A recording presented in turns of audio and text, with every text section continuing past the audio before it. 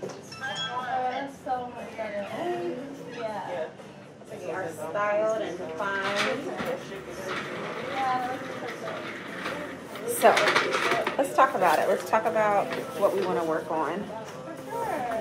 So, Oh my gosh, that's so good. this area I want to be longer because right now I have a shelf, meaning I have too much gapping in between the bottom layer and this. Now, it's common to see that this hair grows slower. I was telling Kamyrn that this area is a problem area for a lot of people. I think it's because it's harder to reach. But, you know, we know that that's our goal because ultimately we'd like to have a nice shape, and that shape comes from this growing out a bit. But also it has been stopped from buns. So that's that.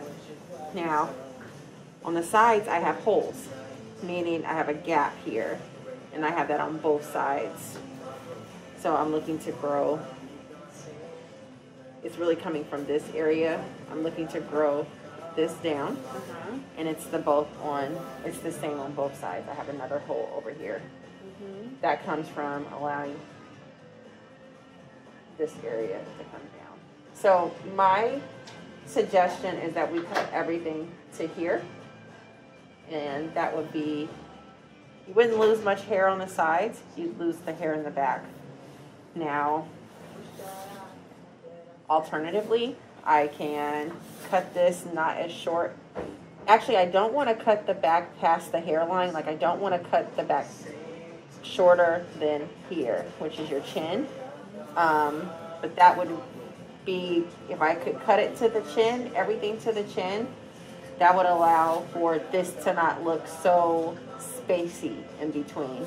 But also it looks like if there's been headband wearing, that has compromise this part. So what I see a lot when people wear headbands is that this hairline begins to kick out like this.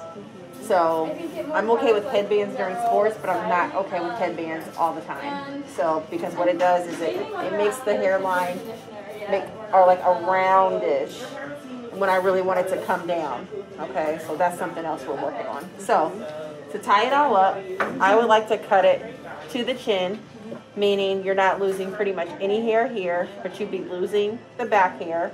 And actually, I won't cut the back hair. I won't cut the back hair further than where your hairline is. If it happens to go, if I cut here and it still doesn't match up, I'll just create like a U shape where they match up really like flawlessly. But eventually, we're wanting to create a straight line everywhere, all the way around. So that means you would not lose much hair here, and you wouldn't lose much hair here because I kind of already have layers cut, but I would trim up those layers a little bit. Are you more attached to her hair than she is? I think her dad is kind of, he's very good about it.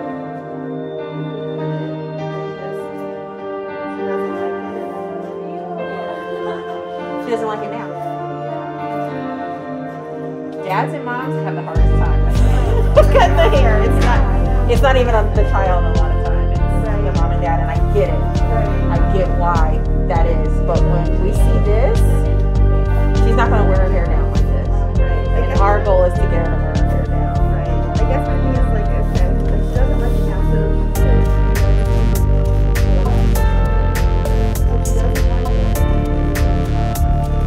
but our goal is to get her to wear her hair down. I get everything you're saying. And if you're like, well, keep it long enough for her to pull it in a ponytail if she doesn't like it. But that doesn't get us to where we're going. So I hope these rebuttals make sense tonight. Yeah, I just got to keep it all the way real. Like, she doesn't like it now, and we want her to like it. And the path to liking it is to cut it in a shape where she feels comfortable with it, so that it can grow to where she wants. So let me just ask this, like, when we go home tonight, what would her hair look like this? Only it'll expand more. So like the curls will still be... They'll be just like this. They'll be just like this. So even if she sweats playing volleyball, it will still... All it'll do is expand. Yeah, if she sweats, it kind of refreshes the hair. That's nasty, that makes sound. But it's just water. and it's not stinky. Like most people, I ask them, okay, because they were asking me the same question. I'm like, okay, so does your hair stink though? And they're like, no.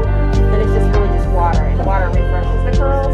So no, actually, this routine is best for people who like to work out, who like to play sports. And I know this firsthand because I work out.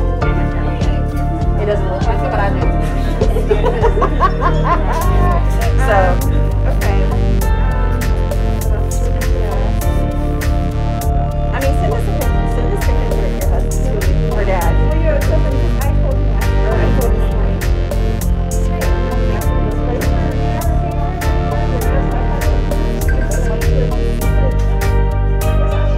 I mean, I want to show you the back. Have you ever taken a mirror and looking at the back you have? I'm going to show you the one that I found.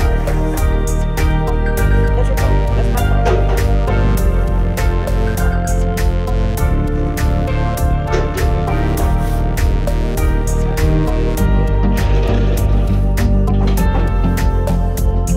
Do you see what I mean? Cutting it up to the hairline?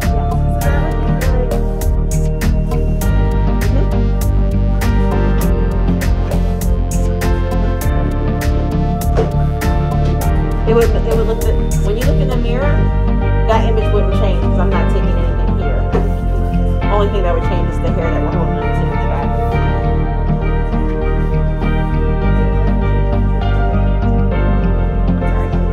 So what product do you use?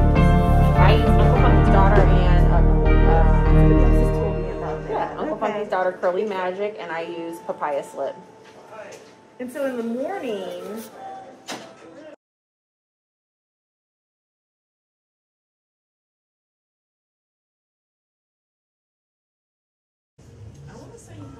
yeah, it's interesting between myself, her, and her sister. We all have different curl patterns, like totally different. That's what I was telling her. I'm like, I think the biggest issue y'all having is your texture is different from your mom's. And that's something I deal with all the time. Like, although you have curly hair, it's totally different from her. So the stuff that she used won't work on her, and it's a whole thing. And I get that. But I help so many moms with that. Like, it's a normal thing that we do. So I get it. Maybe just bring a little more. Yeah, because see, these pieces already here already have what they're doing. Yeah, up in here. Yeah, it's just like this, like.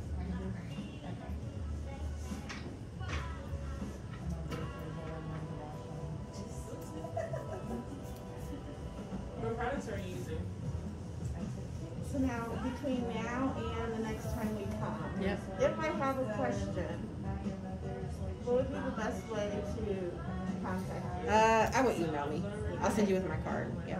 Perfect, thank you. Yep. Because over time, Shane wants you to cause a little on your hair. So you'll And don't overwhelm yourself with, like, curls aren't really coming through. what I do is Probably due to I get, like, unintentionally, I give specific things that I want the client to work on for our first appointment. And then next time I'm like, okay, you mastered this part. So now for this appointment, this next 3 months, I want you to work on this. And that's kind of how I do it, so that I'm not piling all this stuff on, because then you won't do anything. So as long, our focus this time is product distribution. And then next time we'll decide, okay, because I'll know, like, Cameron, did you not wear the buns? Because it's looking like you was wearing buns. Like, then then the goal will be, let's cut down the buns. You know, just depending on where we are in 3 months. So, but this is a lifestyle change, you know, and so it does take time. But I have much You've faith. taken the first step. Yes, which is great.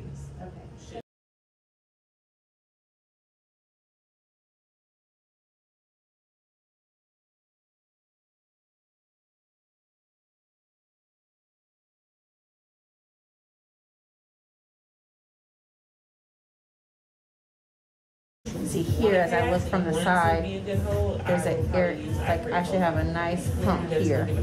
So I'm looking, when this comes down, then I'll be looking to make like a cute shape as this is coming down. Now I do want to, let's talk about this. Until this comes down, I will continue to keep cutting this up until this catches up. This hair probably grows faster, which is fine. and that's so common for this nape to grow faster than this area. But I'm not gonna allow, I won't get in the same spot as we were, where this is too long and this is not. So until this catches up, I will always be playing catch up. So this, your hair will be this length.